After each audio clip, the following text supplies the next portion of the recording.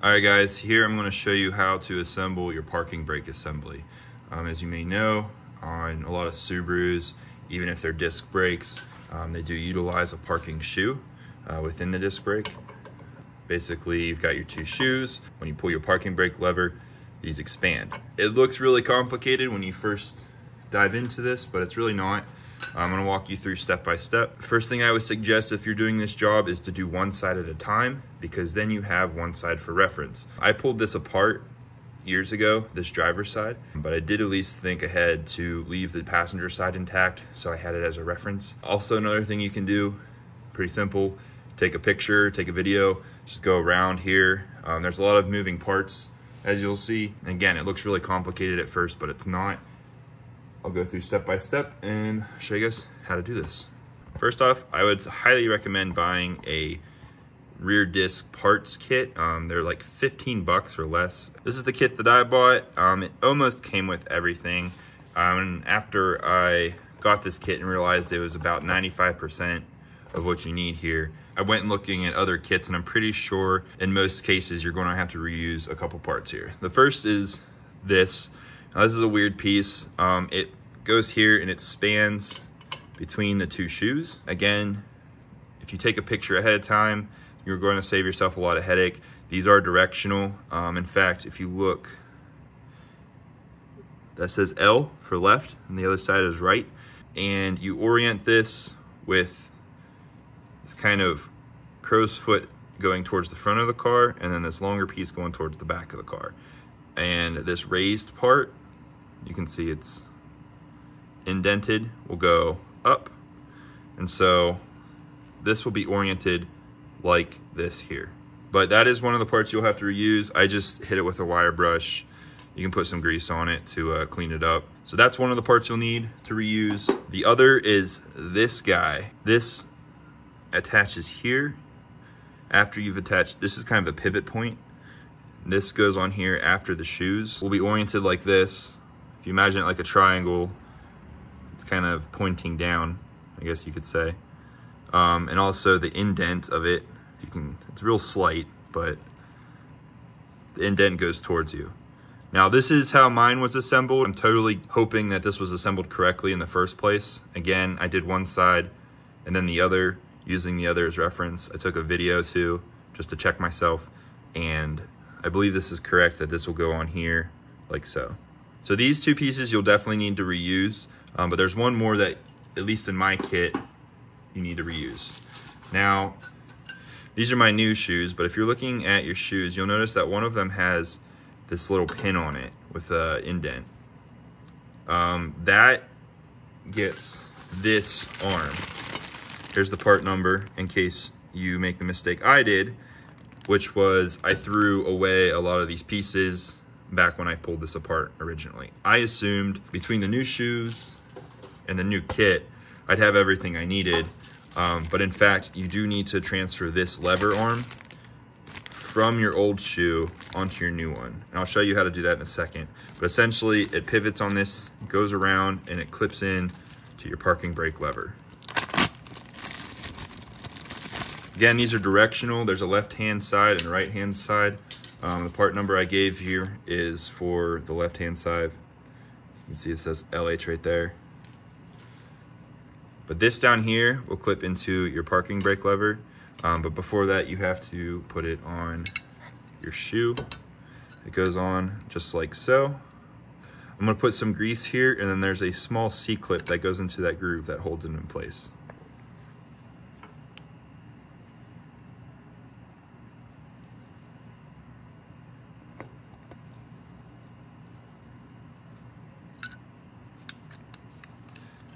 Now, to get this off, you will have to remove the old clip. Best way I found is just to get something like a flathead screwdriver and wedge it into there. This is a new clip, which your shoes should come with. Basically, you just slide it in there, make sure it's slotted correctly. You can see there, that slot, this slides into there. And then just take some pliers.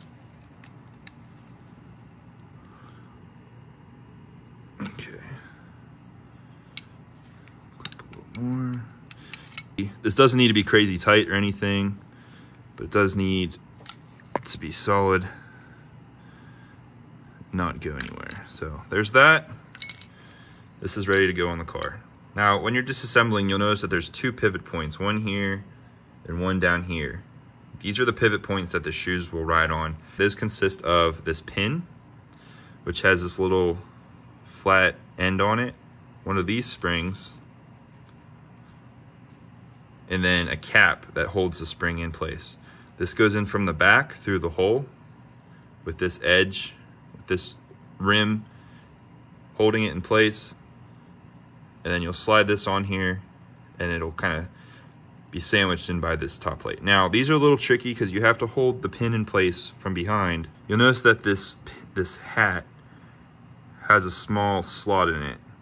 So what you essentially need to do, slide this on, push it on far enough that you can turn this, and then the spring will kind of, once you get it far enough, it'll click into place. And that spring holds tension on it, on that hat, and that's what holds it into place. And to release it, if you're having trouble releasing it, just put some needle nose pliers in there, grab that flat end and twist it, and it'll pop off. So like I said, this goes in from the other side of the dust shield.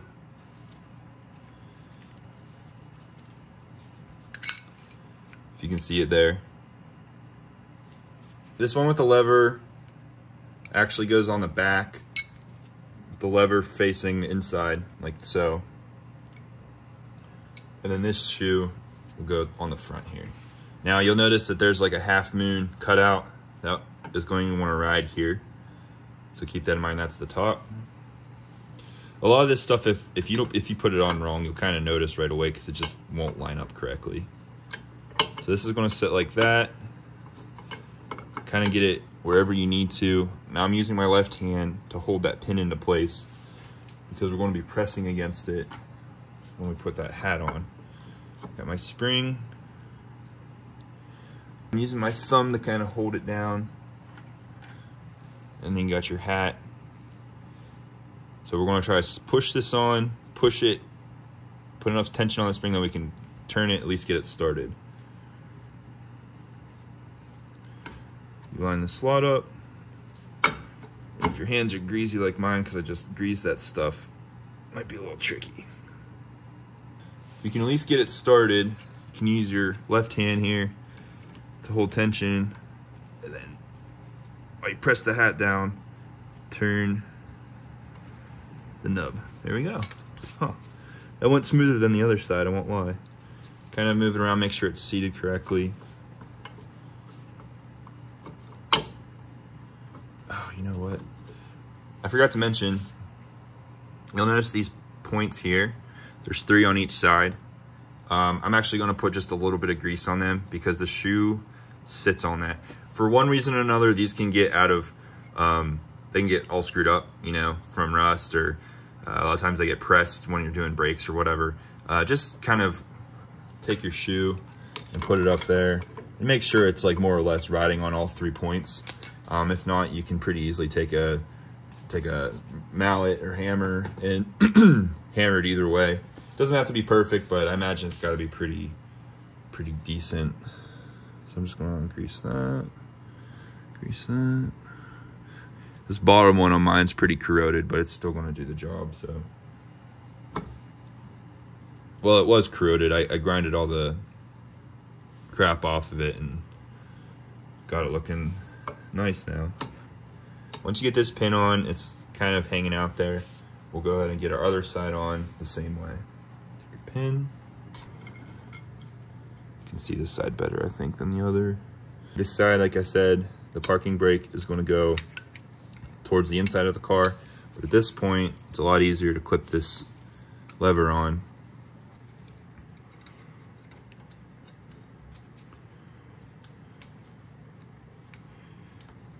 And come on. So close. Got it started. I'm gonna use some pliers to try to, there we go. All right, so that spring rests on this lip here and it's clipped in. And then from there you can rotate it around Get it up over your pin. And that pin is going to go through this hole here, like so. Again, the half moon cutout is going to ride on this pin, so this is oriented correctly. And we're going to wrestle our spring and hat on. If you have another person, have them hold the pin from behind, because that's just one less thing to fight when you're trying to do this. Then you could probably even use pliers to press the spring down instead of doing what I'm doing here with my left hand.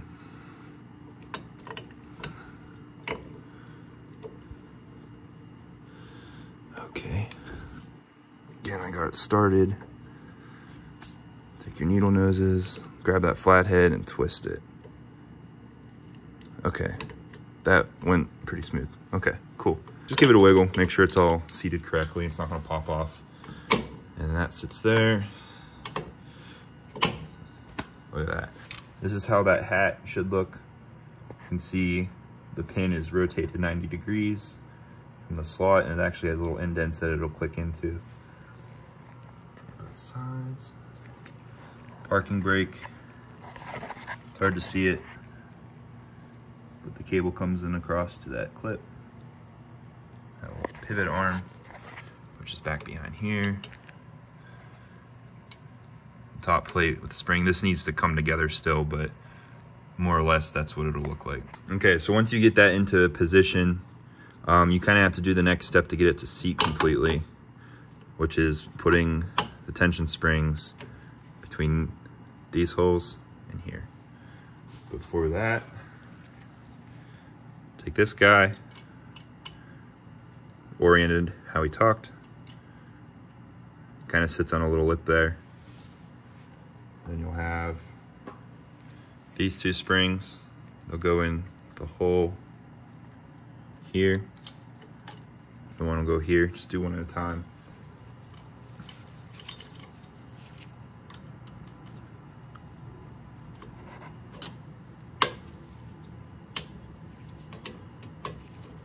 There's probably a better trick to that I don't know, but just get it on there. If you don't have this on there correctly, you'll know, because it'll probably fly across the garage. Make sure this is seated correctly, which it is. Alright, this is not fun, per se, but you'll get it.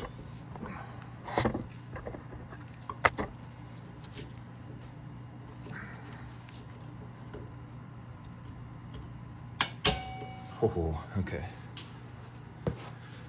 All right, so this is not totally seated correctly here. So make sure both of your spring ends are completely in there. There we go. That's going the right direction anyway. Okay. This triangle piece sits on its own little lip, shoulder rather, and you can see it moves a little freely there. And then both springs are now in place. This spring is where it needs to be, I think. Yeah. Again, kind of just wiggle stuff around, make sure it's all settling correctly. There we go. All right, you'll see that now that we've got the top kind of pivoting where it needs to be, the bottom is more or less loose. I'm gonna grab my other tripod and move you guys down so you can see that. The last pieces that we have are this guy, which is two pieces really. One side screwed in, this side just pivots. This is your adjuster to adjust the gap between the bottom. I didn't explain that very well, but I'll show you here in a second. And then you've got this guy, which will be the last spring that we put in. So first, I'm gonna put a little grease on this end. Just a little grease, just so that this won't seize up. That sits in there. Probably don't need any grease there. This will sit here, and if you loosen the spring, it'll push these out. If you tighten it, it'll pull them in. So this is actually accessible, these teeth, through a hole here, which will get a rubber stopper when we're done. But you can actually have all of this put together, your brake, your wheel, and if you back your car up onto ramps, you can actually get in there, pop this rubber seal off, and stick a flathead in there, and change this adjustment, like so. This is offset to one side. Just hold it up and see how it aligns with that hole. It looks like the hole is biased towards the rear of the car, so we're gonna put that towards the rear of the car as well. And that just clips in there. Ooh. Like that. I'll put a little tension on there for now just to hold it in place. And then this spring is not nearly as bad as the top springs. Just clip it in one side. Clip it in one side, grab it with your needle nose, get a good grip on it. Come on. Get a good grip on it and clip it into that notch. You'll know if it's in. Like I said, it'll go flying across the garage if it's not. Alright, something is not. There we go. Man, something's binding up here. So that is that. That is fully assembled.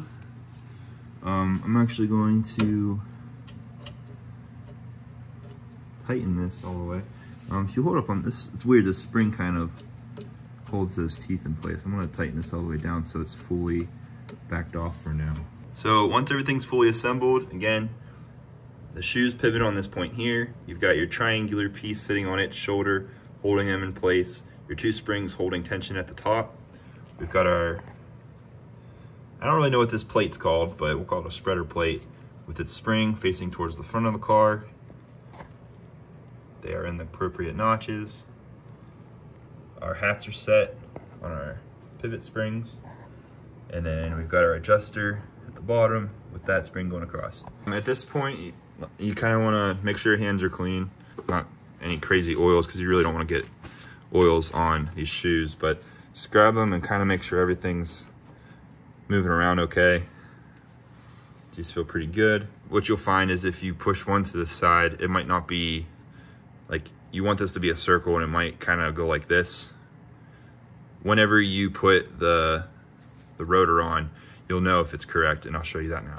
All right, so we've got our rotor here. Before you install this, these are shipped with an anti-corrosion kind of oil. So use some brake cleaner and a rag and clean that all off of there. That goes for the inside too.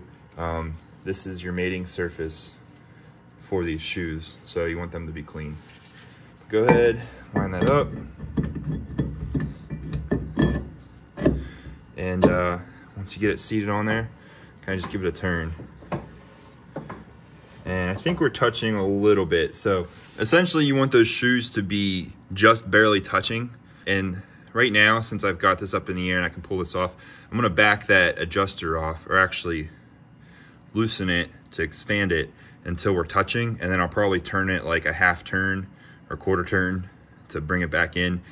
You want that parking shoe to be just off of engaging. Because when you pull your lever, you don't want it to have to make up a whole bunch of room to finally engage. You want it to be like just off of engagement. So I'm gonna pull this off. I'm going to hold the spring up. I'm going to loosen this out. A few turns.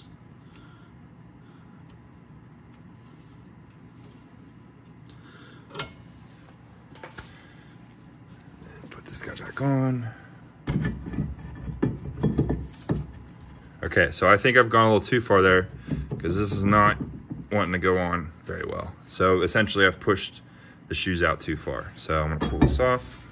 I'm just gonna very slowly sneak up on this. I'm gonna just turn it maybe a quarter turn at a time until I get it where I want it. And again, that's tightening that screw, rotating it this way, bringing in the threads, pulling in the shoes.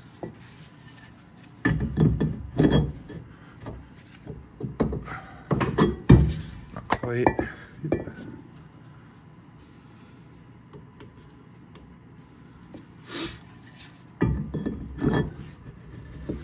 Okay, so that is just starting to engage. You can hear it. It's definitely engaged a bit, so I think we're close, especially since it's not wanting to come off there. That's a sure sign that it was grabbing.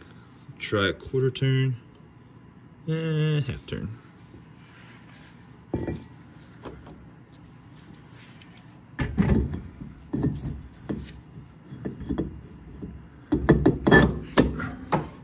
Okay, that feels pretty good. I think I'm gonna do like a quarter turn and leave it. Again, you can do this adjustment while the car's on ramps from underneath. All right, I'm gonna leave that as it is. Again, you can do this adjustment while the car's on ramps. You don't have to pull the wheel off, pull the rotor off just to adjust your emergency brake. You pop that little dust boot, and then you can just stick a screwdriver in from behind and push it up or push it down to tighten or loosen the spanner screw. Which I'm gonna go ahead and throw this rubber guy in the back. You'll find the hole, I'm not gonna show that. And then that is it.